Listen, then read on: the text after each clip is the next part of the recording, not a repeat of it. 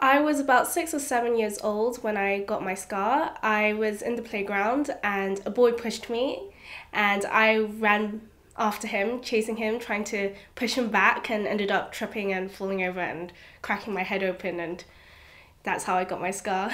I don't really try to hide them anymore, I guess. I don't really feel like there's something to be ashamed of.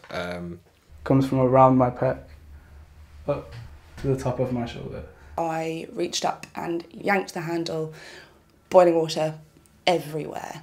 I don't notice it too much anymore. For years there was quite a ridge there because it is one line for 3 operations. I suppose, to me, my scars represent my cystic fibrosis because the rest of me, you can't tell. People don't tell when they look at you that you're unwell. But the minute that they see a scar, they go, why do you have that? Where did it come from? My first operation in that area was an ectopic pregnancy. I had a heart operation. Then in June 1991, I was taken for a caesarean. I suppose it's kind of obvious. I took a knife. The third one saved my life. And I was really scared of the day I'd have to tell a boy about my scars. I'd been diagnosed with pre-cancerous cells in the cervix, and I had complete hysterectomy in the same place. It used to represent how kind of weird I was.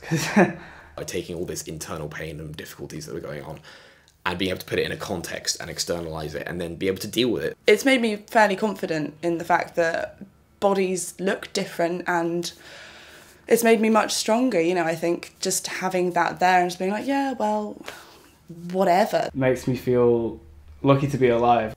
And sometimes I'm really proud of them. They're proof of what I've been through. And sometimes I'm like, yeah, I did that. That was rubbish.